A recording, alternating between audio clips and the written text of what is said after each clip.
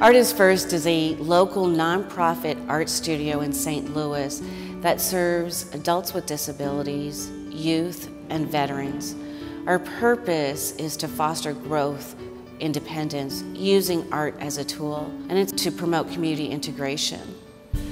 This exhibition, Variation and Adaptation, is meant to start a conversation of what it means to be different and what it means to be normal.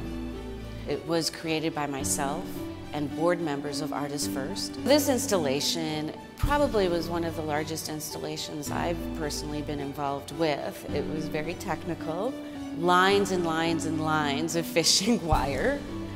The logistics of the entire show were really put together by Jamie McFeeters, who was fabulous in giving us ideas on how to make things hang and how to install things, and we couldn't have done it without his help.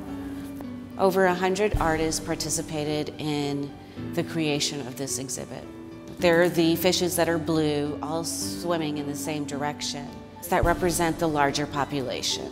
100 of our ceramic fishes have been made by the artist as their expression of what it means to be different in society. Some of the fishes are swimming the opposite way. Some have fins, some do not. Some have eyes, some do not. They're all different colors, all different sizes, and all different shapes. The portholes feature 3 of our artists, their visual expressions of a micro and macro world that they live in. The banner is a compilation of artists' work and their statements about their work, and some of them have to do with being different. Really eloquent things that people that tend to be marginalized, that tend to be dismissed, have to say. It's just a small thing to accept people, but it's really hard for some people to understand and be sensitive to what our artists go through on a daily basis.